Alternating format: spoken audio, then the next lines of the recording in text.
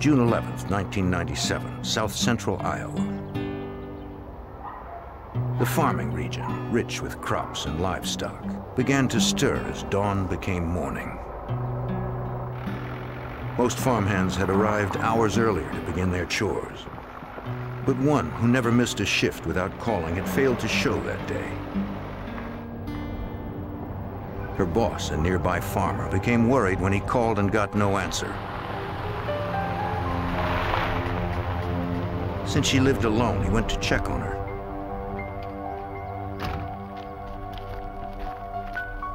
He noticed her pickup truck wasn't there, and the front door was ajar.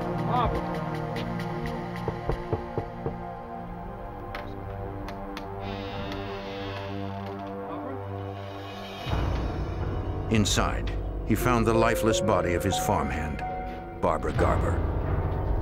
Barbara.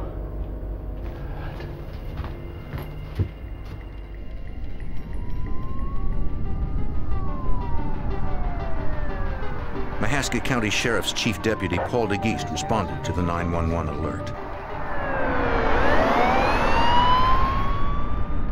In 20 years of law enforcement, I've been involved with about 5 or 6 homicides. So it's not something that happens a whole lot in Oskaloosa, Iowa, or Mahaska County. When we went into the living room, we observed Barb Garber's body. She was sitting upright, fully clothed in a chair. She was leaning over to the left side, and there was blood coming from her head. The sheriff called specialists from the Iowa Division of Criminal Investigation to process the scene. The middle-aged woman had been shot 4 times at close range while she sat in the chair. Technicians recovered .22 caliber shell casings close to the victim. At her feet, they found her half-eaten breakfast. The absence of defensive wounds on the body indicated the farmhand had put up no struggle, according to Iowa Special Agent Michael Barrier. The house did not appear to have any forced entry. It looked like someone had just entered the house, either been let in or had gotten in without having to break in.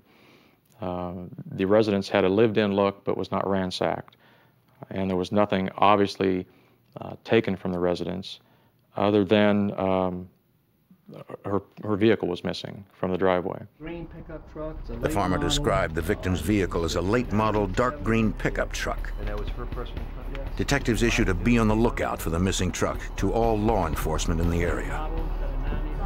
Blue vehicle, a station wagon. As you were coming down this road? Yeah, coming along this road here. Investigators spoke to her closest neighbor, who lived a quarter mile down the road. She had noticed something earlier that day when she was on her way to work in the pre-dawn hours. All the way down there. She saw an unfamiliar blue hatchback or station wagon backing out of Mrs. Garber's driveway. But she didn't see who was inside, and she didn't get the license plate. This vehicle was described as a older, not in very good shape, station wagon type vehicle, blue in color.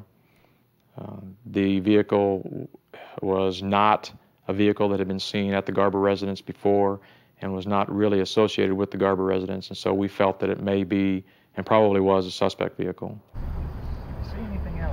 As police were talking to the neighbor, an alert came across the police radio. What you got? Okay, I'll be en route. A bank 5 miles away in the hamlet of Gibson had just been robbed.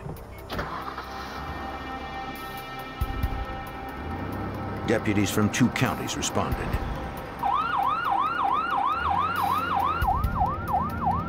Because deposits are insured by the federal government, the FBI was called in. Yes. The closest field office was 77 miles away in Cedar Rapids. 2 males, armed. Okay.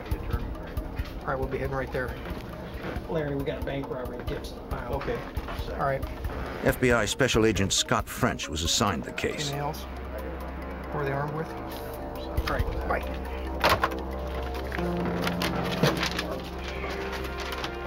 The small savings bank in Gibson had just opened for business for the first time that day to the town's population of 70. Down south here.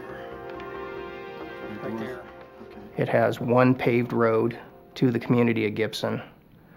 The rest of the area is surrounded by farmland with a few gravel roads leading away from the community. It would take Agent French over an hour to get there.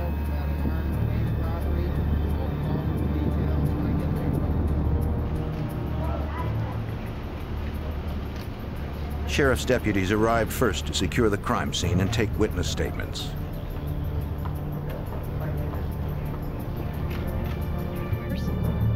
Bank employees told investigators that the robbery had occurred at about 10 a.m. Right. They had no customers at the time, and there was no guard on duty. Only a teller and the manager were inside when the robbery took place. All right, get your hands up! Two armed robbers wearing dark ski masks, gloves, and brown coveralls burst into the bank. One held a shotgun while the other carried a handgun.